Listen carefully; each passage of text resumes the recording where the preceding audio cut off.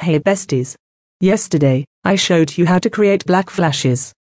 Today, we are going to use the same method to create a slow fade effect. Let's have a look at the example. First, mark the beats by pressing M on your keyboard. Go to Media Generators. Search for solid color. And drag the black one on your timeline. Cut it, so its length matches the space between two beats. Now, add a fade-in effect by putting the cursor on the top left corner and dragging it to the right.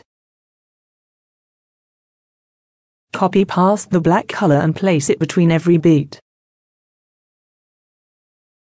To have a smooth fade, I am going to put the opacity down. Select all your black color media. Then go to the top right corner and lower the opacity as you want. The lower the value is, the less dark your fade is gonna be. And here you go.